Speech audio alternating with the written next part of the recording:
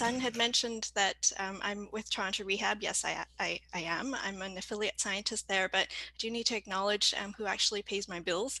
So I'm actually faculty at the University of Toronto in the Occupational Science and Occupational Therapy Department. And while I do have close associations with Toronto Rehab, I do have to make that update. So it is my absolute great pleasure to be here leading this second panel, looking at how healthcare robotics can be used to support independent living and therapeutic goals of patients. And with this panel, similar to the panel that Animesh led just now, it's going to be kind of freewheeling. So we'll have, we're going to go with the flow of the conversation. We will have, I've got some questions set up, but I also do want to reserve some time for the audience to ask some questions as well. And because there's only two panelists here, I would just like to also offer that the panelists can ask each other questions as well as they come up. So I'm just going to start off with a very brief introduction of who we've got in our panel here. So first off, we have Ron Bellino, who is an advocate and a caregiver. So he's waving his hand, excellent. And so Ron is also newly minted as a HWell Honorary Fellow for 2020. And so it's a great honor to have him be a part of our panel today. He is an active advocate for dementia, caregiving, aging, and research. And he was also a caregiver for his father, who lived with Alzheimer's disease for over 10 years. And supporting him and his goal to age in place. And so Ron has, in his support of his family, used technology, leveraged the community, and made access to research that was available to support his family and his father in particular to live as best as he possibly can. And Ron has done lots and lots of presentations in different university courses, but also in lots of different spheres in research around the world related to Alzheimer's disease. Also with areas around community support, policing as well, and supporting people to live as safely as possible with dementia. And of course, he's a caregiver, and so he's a big advocate for caregivers as well. Next up, we have Milad Azadeh Ms. Megrazi. I'm sorry. Hopefully Milad will correct me in my horrible pronunciation. Milad is the Vice President of Research Development and Partner Integration at Myant Inc. And so a really, really awesome company that is based out of Ontario here. And Milad is a U of T alumnus. And so he graduated with a Bachelor of Applied Science and a Master's of Applied Science in Mechanical Engineering and the Institute of Biomaterials and Biomedical Engineering. He worked as a research engineer at Toronto Rehabilitation Institute, where he collaborated with physicians and therapists and other researchers looking at primarily neuromuscular and skeletal issues after spinal cord injury. And also with patients who've had a stroke. And so right now he oversees the research and development efforts at Myant, and his vision in his role is to continue this path and make accessible technologies that are able to spread from academia through to research and to everyday use. So without further ado, I'm going to present my first question, which will also give you an opportunity to get to know our panelists in their own voices. So the first question I'd like to ask is, how is robotics a part of your daily life or work? And what thrills you about your work in this field? So maybe let's start off with Ron. Okay. So, hi everyone, and thank you, Rosalie, for the introduction. Thanks as well to you and Kimberly for inviting me here today. Hopefully, many of you have Zoom set up so you could see our full faces. okay? Because I know you guys were talking about how Zoom could be boring. I'm going to change it up a little bit here. I'm actually going to add a little bit of technology here. Can you see that beside me on my screen? Yeah. Okay, so I'm going to be showing a little bit of a history here because Rosalie already gave us a couple of warm-up questions ahead of time, so I kind of was able to prepare. And I have to usually start with the story of how I got into robotics, or just my interest in robotics, because years ago, my first robot was back when my grandma gave it to me back in the Philippines, and it was called the Voltus 5. Okay, that's what it is right there. Okay, my first concept of a robot, it was when I was visiting in the Philippines, and I was about maybe 6 years old, and just fell in love with that robot. Now, I'm speaking to all of you coming from the perspective of someone that's not in engineering, that's not around robots the way you're around it, okay? But I also come from a little bit of an engineering background, but that's not the hat I'm wearing. I'm coming from what I believe the community, okay, the general audience that are patients and caregivers in the home might be thinking what robots are, okay? So this was my first robot, okay? After that, I got this thing called the Omnibot, okay? Some of you might know about it, but it was my very first robot that was in the home that could move around, okay? And the Omnibot actually operated with a tape cassette, okay? That's how the data was stored many years ago. If anyone had a VIC-20 or those kind of things, it would be on a tape cassette. And the Omnibot was what I got excited about in the home, okay? So I would wake up on a Saturday morning, you could program it, and I could say, "Good morning, Omnibot." It didn't talk back yet, and it would go all the way. I could press a button, and I programmed it to go from my bedroom to the kitchen, okay, so they could get my breakfast. Okay, but then I'd have to yell to my mom to kind of put the cereal there. But if she wasn't there, I would have to go to the kitchen, open the fridge, get the milk, pour the cereal, go back to my room, and then have the Omnibot come back to me. Okay, that was how it was years ago. Okay, with just technology in the home. Eventually, robots, we became, started becoming popular in media with the Transformers. Okay, you see there, uh, um, you see Bumblebee there. And actually, I'm just showing off here. I have the first edition of the Transformers comics. That's how nerdy I am here. Okay, so that's just something I need to let you know there that this is how I learned about robots, reading about it. C3PO, R2D2, those are some of the robots. Then robots started turning bad. Okay. So our concept that people are afraid, some people are afraid with technology. So you know who that is, the Terminator. Uh, we have from the Borg. Okay, that's Jean-Luc Picard there. But who knows? Right now, are there robots around us? Could be. They could be living amongst us. We don't know. They could be. But for me, in the end, when it comes to what we're talking about today in the home, okay, it's not all that stuff I just talked about. For me, robots is simply the tools that help us get through life. Okay, and that could simply be a dishwasher.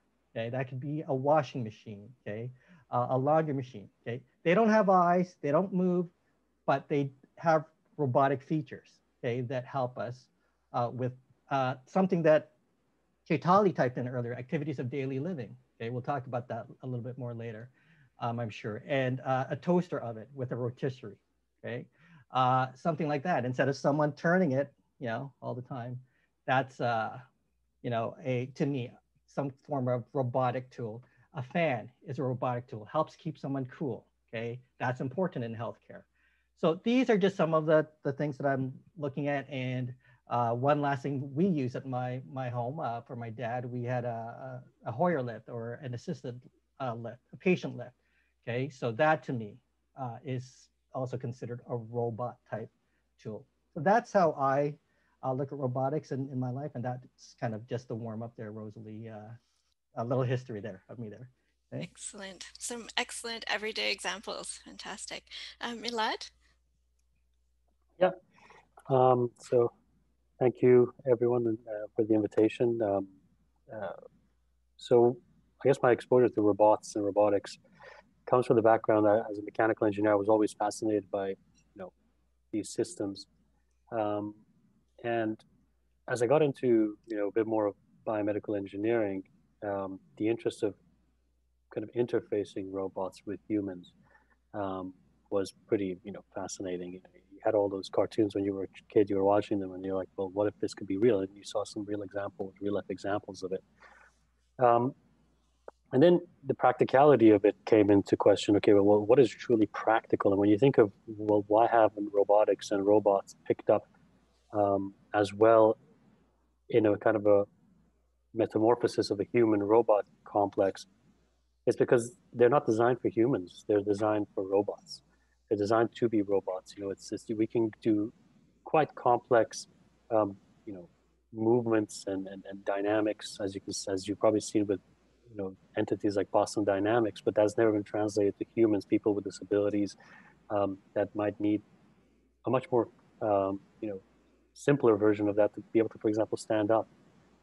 You move their arms and do simple tasks such as scratching your nose, which we might take for granted on a daily basis. So um, that I kind of got into that area of interest, and I got exposed to it. And some of the work that we do at the company I work at, Myant, which involves around textiles, you might wonder, well, how do these two interfaces, kind of robotics and assistive devices and textiles, come into the equation? Well, the textile is the lining of many of these robotics, and how it can connect with the body to capture signals, capture movements. Maybe it's an EMG signal that you wish to use to elicit a movement and have it assisted. Maybe you need to capture pressure points on the body to prevent pressure ulcers and other further damage that the the movement of the robot will be exerting on the body of the user. And I guess the most advanced kind of research and technology I've seen in this area with kind of robots and humans outside of the system has been in Japan, where they're even putting tactile sensors in the robots to understand how much pressure, how much force, how much heat, even that touch of a human versus a robot can be translated and adjusted. So it's a very fascinating world. I think there's a lot to come with the advancement of robotics and the need for a more all-encompassing healthcare system that's not limited to the brick and mortar of a healthcare facility, but people would be able to receive it at home and be empowered to take control of their own healthcare and not always be dependent. So that's kind of where I feel robotics can play a huge role, and it's going to probably boom in the coming years. Hmm. Yeah, interesting. Yeah, lots and lots of yeah, great descriptions around how the interface of humans and technology can be made. So really interesting. We can dive a little bit deeper into that later as well. Um, I sort of see this panel as being sort of the discussion of opportunities, in the sense that in the previous panel there was a discussion around sort of the systemic issues that are happening now with related to adoption, but this we're really going to be focusing on end users, and that could be individuals who are consumers, people who have disabilities, older people, people with various healthcare conditions, caregivers, and healthcare providers. Um, so with that context, just reflecting on your experiences personally and professionally, can you give us some examples of ways in which robotics has made a difference in the health or social care of people with health or with health problems or disabilities? Ron? Yeah, so I'll go first, sir. So the one thing is to understand first and foremost. Sometimes I like to work backwards, right? To understand what is the goal. Some of you may want to take a look at the perspective of begin with the end in mind. So Stephen Covey, okay, it's begin with the end in mind and reverse engineer it. Okay, so many of you here as students, I think there's a good portion have an engineering background. Reverse engineer it. Okay, some go the other way. You got to go both ways. But if you don't even understand the end piece, that's a big deal. So I'm going to pick in my world, it happened to be dementia and Alzheimer's. Okay. And some of that, we're dealing with social isolation, we're dealing with communication challenges. So right now you're seeing me, okay, if you see me on full screen, but if you see closely, there is a robot right here beside me, okay? And I actually don't have the batteries for it, okay? They died on me, so they're double D batteries for them. Didn't test it out before I was gonna bring some, but this was gifted to me by Baycrest after I did a presentation. And really all it is a robotic cat, okay? But what this does to many individuals further along, okay, in their dementia, this is not for everybody. You don't just say someone with dementia, this is for you. People with dementia, they come from many different lifestyles, different challenges, but there's some that will benefit from something like this, okay? And that ability to have a robotic cat, okay, to feel, okay, that moves around, it meows, it's very lifelike, okay, has done very well. And even one of my neighbors here that I gave it to them in my condo here, helped the caregiver, okay, have respite for, like he said, for about 2 to 3 hours a day. He could just leave his wife there and not always have to stress, okay, over her just fidgeting and all that. So that is an example. There is one that I'm going to send you a link here that I have here. One thing I like to talk about when it comes to some of these technologies is how do you get something from point A to point B is what many of us try to figure out, okay? But sometimes it's how do you get something from point B to point A, okay? And for example, there's a cabinet company that's here in Ontario that I've just been chatting with that brings the cabinets towards someone. So someone who may be in a wheelchair, someone who may not be able to access something high, or someone that still can access something high but may need to go on like steps, okay, one of those stools, puts that person at risk, right? So to me, that's still a robotic system. So I'll put the links here to some of that. But those are some of the examples of how I look at it. The physical. A lot of this is physically related. Okay, to me, robotics is something that there's some kind of physical system that is impacting someone's life. So to me, I'm throwing an example of a cat, and I'm throwing some physical furniture that I'll put in the link here in a second. Mhm. So, I mean, I think that the example of the robotic cat is a fantastic example. It just really illustrates that it actually is supporting the goals of both the person living with dementia and the caregiver. You mentioned respite, which is so critically important for somebody who's providing essentially 24-hour care to somebody.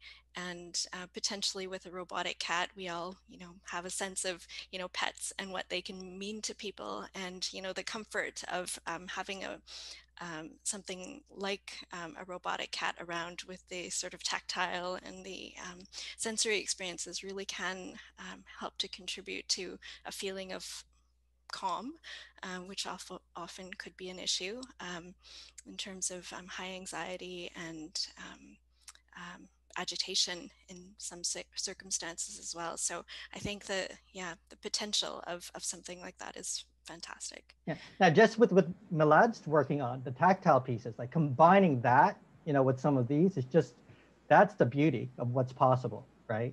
So the work he's doing could be like quite robotic, as you said, Milad, like robots are robots and all that stuff. But how do we make it soft so it doesn't feel like it's a robot? Okay, that it's something that someone can accept. That is the tricky part. It's doable. It's just a question of how can we do that. So we're going to shift over to Milad, thinking about how robotics could help make a difference in people's lives with health or disabilities, health Yeah, issues or disabilities. for sure. I think I'll touch up on maybe just adding to that point the physiological benefits that some robots can provide and the psychological implications of the robots as well is very important. A good example of this, again, I was mentioning assistive devices for standing, for example, and they never really picked up. You have standing frames, for example, but um, a robot version of that is not necessarily there yet. There are examples of it, but this has been implemented quite readily in factories, automotive manufacturing plants, where they use it to reduce basically the burden on the lower back and assist to stand, which is great. And you see, providing a lot of benefit. They're looking at these applications in military, in soft exoskeletons now. It's becoming a kind of a concept, whether it's um, you know whether it's electronic consideration of a robotic, or some of them are even materials based. Material responds and provides a certain um, assistance to the user. The other key thing is the adoption of these by individuals that might have a disability is critical. In many of the discussions that we've had, um, the users don't want to have something that will make them stand out even further, for example. And many of these robotic systems are quite bulky, and they some might consider it cool, but it's not for for us as size. It's the user, the end user, and how they perceive it and how they would adopt it, and that consideration um, really does play a role in you know we can potentially make a robot that will work for the individual and it will be perfect by our view as an engineer, and it will do everything without error. But at the end of the day, when you put it in front of the user, a lot of those considerations for them to adopt it might not have been in there. So I think in the design process, it's very important to, as you fact check and as you constantly iterate on your engineering design plan and how you envision the robot functioning, but also look at the use implications of it and how the users might um, digest it and adopt it. Because ultimately, um, many of these areas are quite niche, um, and it's important to be, to limit iterations in the sense of not being so broad and allowing the user to dictate where the direction is rather than what the internal kind of thoughts about it are. Mm-hmm, mm-hmm. So, Milad, you've touched on several points that might be related to the second or the next question as well, but um, absolutely fine. I think that's fantastic. Some really, really great examples there. And I think just, going back to Ron's point and also with Milad's point with sort of physical mobility kinds of concerns with, the making the environment accessible. So the example with the cabinets, and also with the mobility aids, just looking at the opportunities and possibilities that robotics can have in terms of making both the environment easily accessible for somebody who may have some mobility issues, but also to like physically facilitate their mobility within that environment. And so I think there's in terms of what possibilities there could be with robotics for you know creating more independence or assisting with independence. I think it's those are some really excellent examples. So I'm going to shift into the next question is looking at so when we're looking at applications for robotics in health and social care, um, understanding the needs and preferences and the goals and environments of our users, consumers, or however you want to call them, is absolutely critical.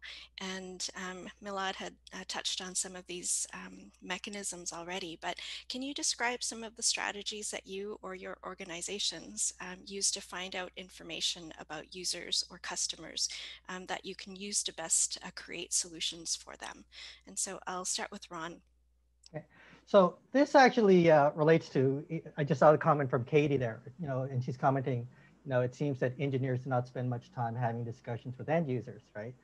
It's great to hear that, we're passionate about this. So, one of the things I talk about is, yes, simply having that conversation. That's the start, okay? And Milad was just talking about that. You have to understand the end users, and part of that means getting them to the table, okay? Bringing them to the table, inviting them to the table is one of the things I always talk about, but that's me. It's a question of you as engineers, as students, to have them at the table, but also have other players at the table, okay? Don't just have engineer, engineer, engineer, engineer.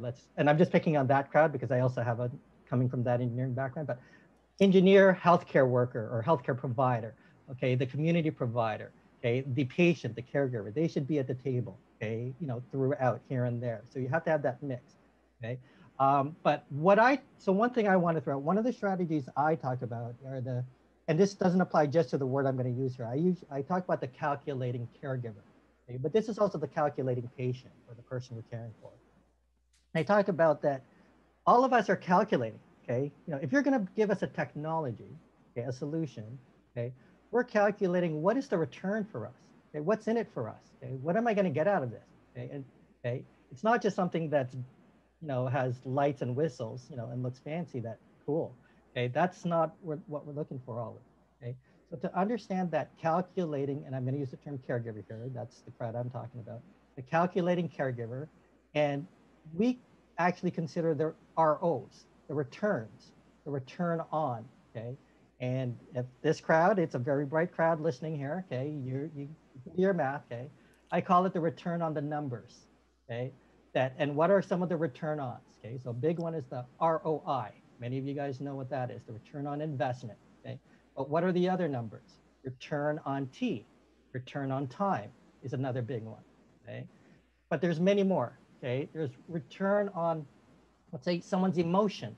Okay, return on their physical health, return on their quality of life. Okay, it's not always about quantity of life. Okay, it might be, okay, so ROQL, return on your value. So that was discussed earlier as well in the previous session. Okay, to justify the values of, what you're giving. The MVP. What's the minimal viable product, or the, but what's of value to that person? So all these ROs, it's tricky because there is no one algorithm. It's different for every patient and every family and every caregiver you're going to be dealing with. Okay, so but they're all numbers. Okay, some go up, some go down. Just so happens, if you ever forget this, so the return on the numbers actually spells out Ron. Okay, so that's just, I just use that here and there. Just have it, and that wasn't planned. It's just return on the numbers. Say, I'll stick that in there. Okay, so what are the Rons for who you're serving? Okay, so that's what I threw out to people, is to understand the Rons and what they're calculating. And to figure that out, you have to have a conversation with them, or you have to pull them in. Okay, and the only one other point I'll talk quickly, I'll sneak this in here, Rosalie. Study psychographics. Okay, a lot of people don't know what that is, but I would suggest you look up psychographics, which talks about the values, opinions, beliefs. Okay, it's not simply this cross off a check mark that, okay, dad was changed. This helps dad change. This helps dad put food on his table. It's not just that. There's more to that. What are the values? What kind of food is it?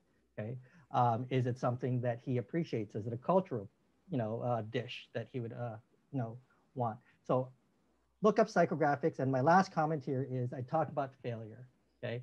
I always look at the failure point. It's Many people look at all the cool stuff. This can do this and that. I say, where is it going to fail? Okay. What part does it fail in the hands of myself, in the journey, okay, in the path of getting to me, okay, in policy, all that stuff you need to understand. For me, I have an acronym that I use for fail. It's whenever there's a failure point, it's an opportunity to find another important lesson. Okay, so I'm always looking for that. Okay, if you can answer all my failure questions, then that's a good product and solution you probably have at that point. Okay, but those are some of the ways I approach this. So that sounds really, really interesting. Thank you for all of the tips and strategies. And for anybody who's thinking about, a very holistic approach to understanding who end users are, consumers, think about Ron. All right, Milad. Yeah. I'll just double down on what Ron was just describing, and to take a kind of a chapter out of industry and in a specific market research, this concept of psychographics and understanding the customer. It's amazing to see how marketing is using this at length to figure out if the color of the packaging should be green or purple, and what is the return on how much they can sell. But these concepts are not necessarily implemented in someone's quality of life, in the products that are necessarily being developed. So using concepts like this, conjoint analysis at the early stages of the development is critical. And in the application that's coming out of this is going to be a very multidisciplinary effort to get to that point. And for that, the engagement needs to be systematically across the board and everything maturing together, where you don't go too deep into the engineering developments and you need to go back and reinvent everything and redesign everything. So we have this concept of obviously technology readiness level, which I think everyone is aware of, but actually employing that in practice is very key. And you can have a similar concept of technology readiness for the product that you're developing. How is this product going to be perceived? How is the user going to interact with it? What is the return on investment, or all the other numbers that you're looking at, all the aspects and the considerations, and what are the different, I guess, the spectrum of the individuals that will be using this. So as an individual that's going into building, let's say, the next big startup for robotics, the shimmer of a shiny startup that's coming out of San Francisco, in and out strategy, is not a sustainable, for the user, for the end user. So it's a bit more valuable if it would be a more organic and well-founded base to build from, because then in itself it will grow and it will bring out all the other possibilities that can be realized. So yeah, I think just a comprehensive overview of the development cycle and figuring out what are the areas that need to be focused on. So then at that point, you can figure out that ROI, what amount of technology, funding, and time does it need to go through, and where is the lowest hanging fruit per se to get, the first product out. And that should be the key thing, to get the first unit out for testing, for validation, because at that point, then you start learning were all our assumptions correct or wrong. So spending too much time in the early TRLs, this concept, that concept, at a certain point you need to cut and say, okay, this is what we're going with. So yeah, that's just kind of my input on the development of these robotic technologies. Rosalie, can I ask Milad a question? Yeah, yeah, sure. Yeah. Absolutely. So I'm loving where you're going there, Milad, because I also love the lowest hanging fruit. If you don't understand the lowest hanging fruit, okay, I don't know who you're solving for, then you really don't understand. But all the stuff that you just shared, and there's a lot of students here, okay. When did you learn this? Okay, like this is like, did you learn this after schooling, during schooling? Like, because here they are at school. Are they going to hear this, or do you have to experience it? I'm just curious when you really got it. For me, it was honestly a matter of experience. And the thing is, you get exposed to a lot of these concepts here and there, and you hear it here, you hear it there, and you're like, well, so what? And so what to beauty, but you don't, I couldn't grasp how is this applicable, or how can I use this and apply it in daily practice. But as you gain experience and you go deeper into the developments, you realize that these concepts give a framework, where the whole thing won't be a house of cards and just falling on itself with one piece of the equation fails.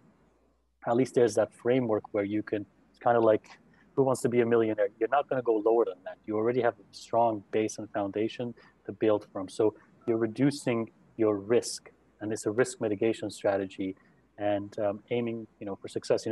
I guess in university you're always waiting for deadline day to hand it in and just to get the grade and go out. But in practice, that deadline day is the next iteration and the next, and you ultimately have to have a solution for the user. So it becomes truly application, applied science, where the application is the key. And that's kind of where I kind of had to employ them on a daily basis. Okay, thanks. Yeah, no, the applied part is challenging if you haven't, if you're not part of that, if you're still that student going through it. Okay, Yeah. but if you really hear clearly from what Milad is saying, what I'm sharing, and others are sharing, we are talking to you about failures in a different way, and hopefully your failures, are not as big, okay, or not as many, but you will have them. Just be aware, you're going to have them. We're all going to have it. Just can it be much smaller? That's the goal. Mhm. Thanks, Rosalie. Yeah, so this is fantastic. So what I'm hearing is that I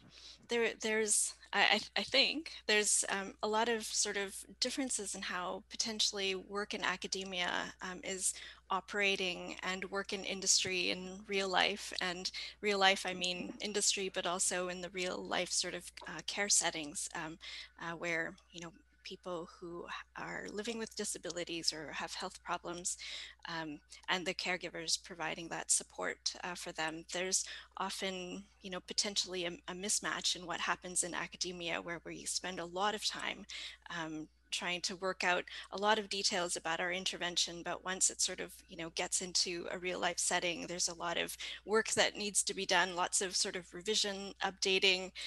Maybe your initial course was just way off base, and once you get the feedback from the other stakeholders, including people in industry, what potentially could be a marketable product or a sellable product, really, goes back into the fold, and lots of iterations sort of need to be made. We can call them, failures, but we can, yeah, again, as Ron said, potentially opportunities to improve and improve and improve. So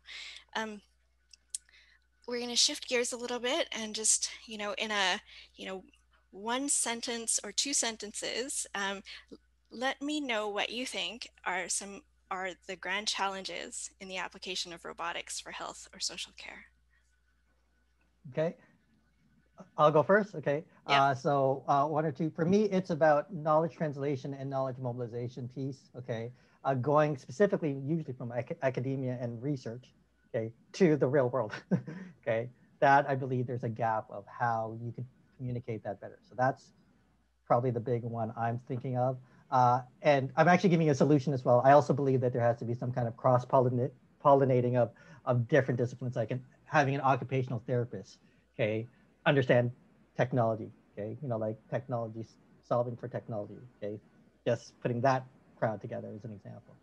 So that's yeah, that's I went over 2 sentences, but That's okay. That's You, okay.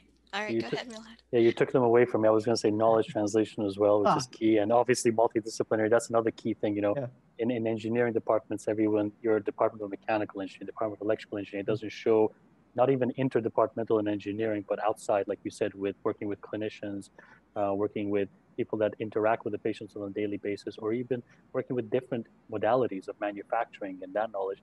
But I suppose just to add my one word after all that sentence too, it's adoption.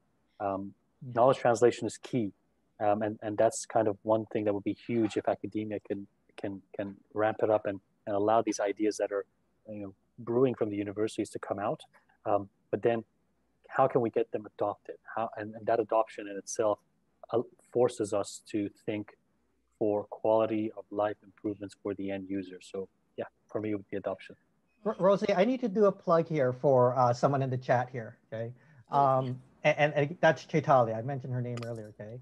So Yes. Chaitali actually is part of AgeWell. So I co-chair AgeWell's Older Adult and Caregiver Advisory Committee. And Chaitali has an engineering background, works in healthcare, and also, was a caregiver to her mom. Okay. So wearing all those hats, okay, that's gold in my opinion, right? So sometimes finding those that are in your discipline but also are living it, okay, that's where they'll be able to understand at a very different level. Okay, so that I just wanted to throw in Chetal because she's sharing her story here, and there's many out there. They just you don't they're in your class, they're your neighbors, they work with you, right? So just pulling out that story. So thanks, Chaitali. I had to put that in there because it's related to what we're talking about. Like she can help with that knowledge translation, mobilization, that adoption piece. She knows the words from both sides, the language, the pain points. Yes, I appreciate Shatali very much. She's also volunteering with our lab, so Oh, is really, she? really, Okay. yes. Didn't know that. Okay. Yeah, brilliant. All right. So I'm really, really pleased that there's so much convergence in the sort of the grand challenges that you've presented. So looking at knowledge translation and yeah, absolute critical areas, and also the interdisciplinary, multidisciplinary, transdisciplinary, however you would like to frame it, the degree of integration of all of the disciplines, and also sectors as well. So academia and industry and advocacy, um, all of that is all of those disciplines and sectors are really, really critical to being able to actually transition some of the development in robotics into actual real life applications and for adoption. So yeah, really interesting.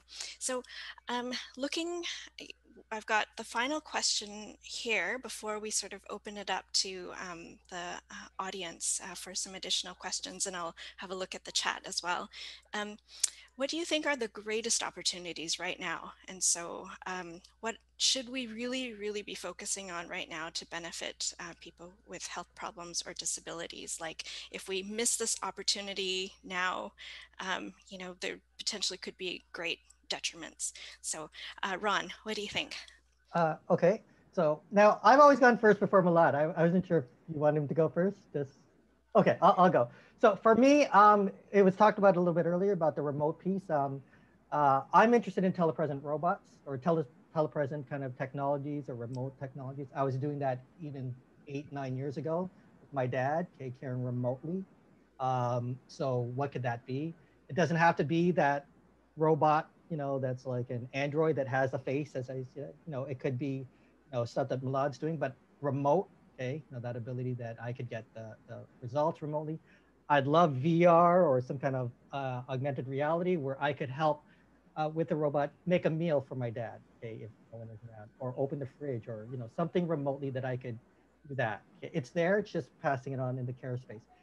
Since I got this moment here, I just say if anyone's doing work in that around the kitchen or the bathroom, that's if we're talking about in the home, those are the two toughest places, okay, to care for the most part, in my opinion. Okay. So many failure points in those places. If you're doing anything in that space, give me a shout because I'm always trying to find solutions around that, especially remote as well. So that's where I'd be, putting my interest in. Yeah. Okay, telepresence robots. Excellent. Okay, Milad? And I think it's in the same light. The opportunity that's presented to us right now, especially with the pandemic, is remote healthcare as a whole, and robotics plays one piece of the puzzle. Um, but the ability to provide healthcare in an equitable, efficient um, manner, uh, not just locally but globally, um, has become ever more needed as a result of the pandemic. And some of the work that we're doing at my end through textiles, because everyone wears clothing, is allowing for this to happen. So being able to create this. Oh, Malad muted Oh, yourself. sorry. Yeah, this concept has been kind of presented again. I go back to the Japanese model. It's a concept called Society 5.0, where we have a lot of connectivity. And now with 5G and the immense ability to transfer and send data in real time, so things can be um, effectual in real time, not just sending data and saying, "Hey, you have a Fitbit. You look at the data. So what? What is the point of that?" But to have meaningful and actionable outcomes for the user and enabling the users to have that, as well as with that data stream being present, anyone remotely can tap in and support their parents, their grandparents, or loved one wherever they have around the world. That is a huge opportunity, and I'm really looking forward to it because that will really shift a lot of the plays in society. I was listening to just a documentary on the weekend on CBC talking about individuals with disabilities, how ever since COVID, their surgeries have been delayed, and they just look at the age. They don't look at the consideration of disability and how that affects their quality of life. And in that period, there is no monitoring, there is no support above and beyond what they need. So, and these systems and the technologies are there. If it's there for you to turn on your lamps remotely or to play a TV show, what it is, again, the implications of it for improvements in quality of life are definitely much grander. The ROI is definitely bigger.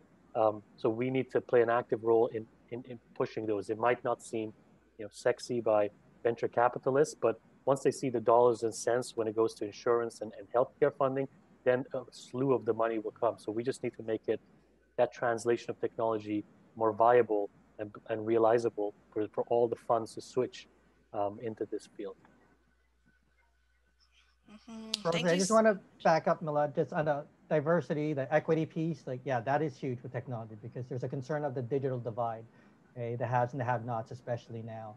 And the only other thing to add is for people, if you're interested, is some of you in our space know the social determinants of health. Okay, that's a piece, but the digital determinants of health is becoming a bigger piece. That if you don't have access to technology, that could affect your health.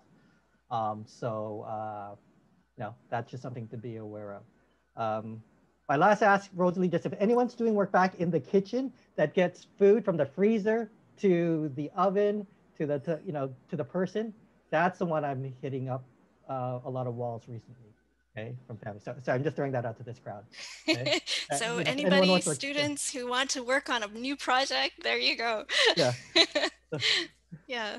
Thanks. So I wanted actually to say thank you to Milad for raising the issue of equity, because whenever we are talking about technology, we always have questions of who's paying for it, who will have access, does it increase the divide between people who are able to afford technologies and people who are needing to live without the benefits of potential technologies. So very, very critical questions when we think about adoption and translation, thinking about, the piece around how do we make things so that they're accessible for people, but also having policies that would support access, and don't create unnecessary barriers for people to maximally benefit. So excellent. Um, we've got quite a few comments in the chat, which is fantastic. Keep the chat comments coming. I'm going to scan for some questions. And while you're doing that, Rosie, I need to do one more comment that we haven't talked about. It's Yes. just the trust around technology. Okay. Mhm. There is that piece that you also have to build the trust for, like that we don't trust technology, okay, or many. Okay. I'm an early adopter to many, but that trust, the privacy piece, okay, where's the data going? Who's holding it? We didn't discuss that today, but that is just something to keep in mind as well with your technologies. Absolutely. So there's some great discussion here about caregiving with robots. Okay, so, and some kudos for interdisciplinarity.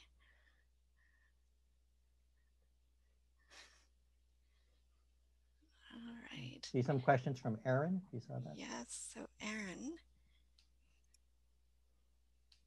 Okay, okay, so a question from Aaron.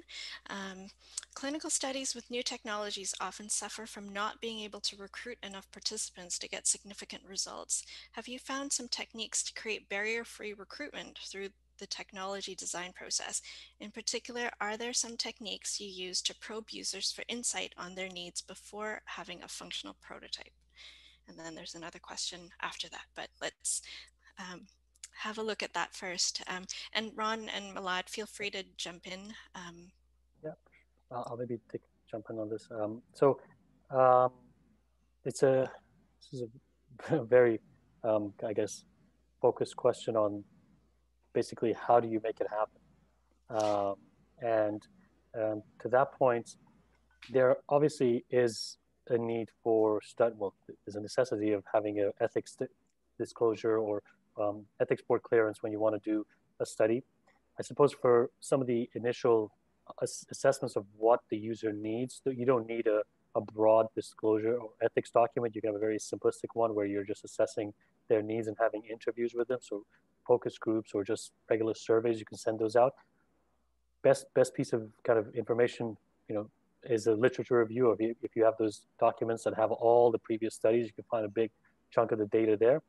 But the other key thing is, as you're developing these technologies, you have to have one eye, and no one tells you this in school or anywhere, on what are the regulations. What is the class one? What is the class two? What is the class three? What is the need for developing a class one, two, or three device? Um, how is the development cycle and how is the documentation that you needed? And it's kind of, when you reach a certain point and you're not aware of this, then you look at it, then you thought you're over the hill, and then you realize, oh my God, there's another massive mountain ahead, which is regulatory. And it is very tedious, and backfilling of these documents is definitely not advised, but at that point you would have to do it, which is you will go in a spiral. So understanding where you fall on the regulatory claim, um, and deciding your strategy based off of that. For example, you're mentioning electric stimulation. Is this electric stimulation a device which is going to be something that the individual's life depends on it? Or is it something that's assistive and their life doesn't depend on it? The class two and class three variation is huge in the amount of work and the validations that you would need to take. So, as much as I hate to say it, the technology translation is dead on arrival, or right off the bat when you want to get into it if you're going for class three. You have to phase things in. And second, looking at predicate devices. What has been there before previously so you can build off of that foundation? Those could really assist and support, because there is a fair bit of information previously done, and that's kind of what we kind of conveniently use the word technology translation, because we're not trying to create something from scratch. But in the process of translating technology, you will come up with new opportunities. And from that foundation that you've translated, you can introduce the new technologies. So just a sorry, quick question for the Hero curriculum developers out there. Is there content for the students related to regulatory processes in the curriculum? Or might that be something we need to embed? Just asking out into the Zoom world out there. Anyway, anybody has a response, they can put it in the chat. Ron, you had a comment. Yeah, on this there, on Aaron's comment, I interpret the question as recruitment, okay? Recruitment of participants earlier on. My answer, pay them, give them money. That's the obvious answer, okay? If you give something to someone that they'll say, okay, I'm gonna show up, here you go, here's $1,000 to show up, they'll come, okay? But that's probably not the route we're going, okay? But I'm just giving you my quick smart ass answer that I'm giving you. But right now, I'm going to let you know, recruitment is tough in every area, okay?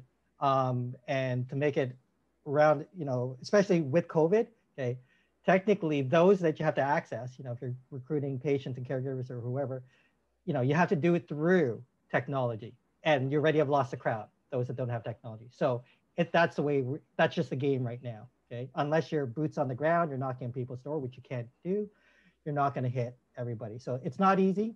Can you offer an incentive? That's what I always look at. Like, what do they want? Understanding the lowest hanging fruit as well. And then the other route sometimes is you got to throw out something to them. Okay. Sometimes it's not about just, okay, tell us. As much as I suggested that earlier, we were talking about that. Sometimes you got to do the Steve Jobs approach thing. They're going to want, this little thing that has 1,000 songs. Okay. Even though people don't know what it is. You just throw it out there. We have this. And you got to just say, this is what we have. Try and find that early adopter. Say, you want this, right? And if they say, no, we don't, or yes, we do, then you go from there. Okay. That's kind of one angle of doing it. Sometimes you got to just be blunt and say, this is what we're going with, and this is what we're pursuing. Okay. And we know that we think you're the ideal patient or caregiver that wants this. Give us feedback, and they'll tell you right there. Okay. So that's a different perspective altogether. That's me. I'm going to put in a plug, being a former person in the RAB for Toronto Rehab. In terms of paying participants, I absolutely agree. There needs to be a compensation component to it. And I think a lot of times we are looking at trying as best we can to provide some offset for their transportation to get there, because that is often quite a big barrier. And if somebody's needing to take a taxi or a wheelchair taxi for every appointment, the cost can really, really build up. But in terms of paying our participants, I think we do need to provide some kind of like an honorarium or compensation related to that, to make sure that we are indicating that we are fully valuing the time and contribution that they're putting into it. So there are quite a few comments in the chat, which is fantastic. So we have, okay, there's a comment about, hopefully, Erin, we've answered your question here. Okay, completely agree with the trust and adoption of technology in our collaboration with medical specialists. Okay, the question is, do you have to address these concerns in your own research or work? And how would you approach if you haven't? So in terms of addressing trust and adoption of technology being replaced by robots. Right. So that's a great point, actually, because we actually had a discussion about this with a lot of physicians, because they are the number one adopters of our technology in the sense of the end use of it. Technology is coming their way, and doctors are pretty intelligent, and everybody is aware of what's happening. The key thing is to make sure that it doesn't create if it's not taking away a step for them, it doesn't create an extra step for them. Making sure that it is compatible with whatever codes they need to use for billing, and that the data that you're providing them or assessing, or however the system is interpreting and providing feedback, is applicable to them within the realms that's been defined to them. Again, a lot of it goes to policy, and for policy to accept and adopt it, the trust of it, all these things come in, and things are adapting. For example, there was a HIPAA compliance, holistic healthcare. Now there's a PHIPAA, personalized HIPAA, where an individual can choose how much of their data they want to give versus one size fits all kind of regulations that were existent. So again, the regulations and the regulatory will change, but you can't wait for that to happen. It's kind of a chicken and egg type of thing. And I think in this case, building the technology, putting it out there, kind of the Steve Jobs kind of example, putting it ever present in front of people so they see the value, things will shift immediately towards what is progress and what is sensible. So yeah, I suppose that's kind of how the shift should occur. Mhm. Go ahead, Rosalie, Ron. just one little comment on that, and this is not really answering the question, but just an area that I see that we have a lot of work, all of us, is that path from the healthcare physician to the patient. That there's no the supports are very weak. Like, who is the geek squad right there? Okay, so should the patient be calling? I do a lot of work on virtual care here with Ontario Health Teams. Should it be the patient calling the doctor, doc, I'm stuck with my password, right? Or I can't log in. Is it the front desk person there? Like, that's it. Just throwing that out. Not really answering the question, but I just want to address that. That's one area. As Mlad says, we don't want the doctor having extra work, on the technology side of things. That's not really their role. We're missing that whole area. Yeah, I absolutely agree. And I think it does tie into some of this, all of the discussion around integration, because you don't want something that's going to come in and take over your job, but you also want it to be contributing to how you're able to practice, and that you can see that the value in it is that it's going to help you with your job. And having that support and sort of ease of transition really, really does help to sort of encourage the buy-in, where it's like, it's not causing me more trouble, but it's actually helping me to do the best job that I can. Yeah. So very encouraging. There's a lot of conversation here about, yes, there will be some regulatory content and IP co-design. That's fantastic. Oh, and Kimberly is working with Health Canada to look at a talk related to that. So that's fantastic. It's hard for people interested in participating on projects to hear about available projects. Maybe a better place or platform to connect researchers with participants and partners.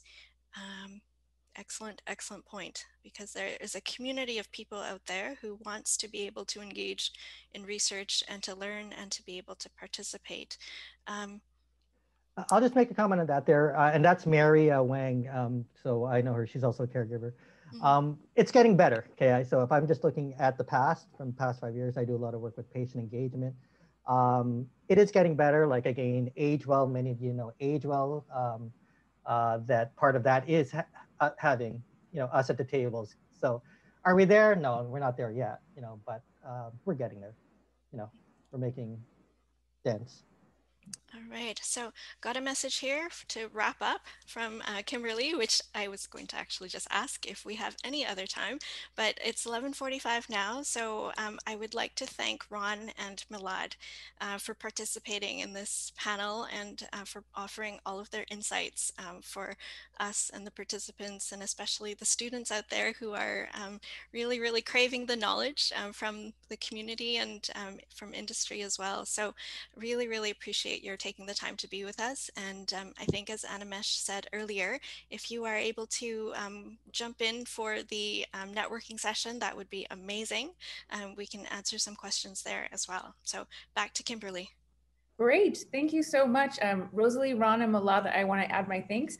And also, in particular, just say we didn't plan in advance for any MIE 1080 students out there. All of the things that they said that are very relevant and pertinent to the lectures that you've been hearing, that's just because it's true. So thanks, guys, for making us look good.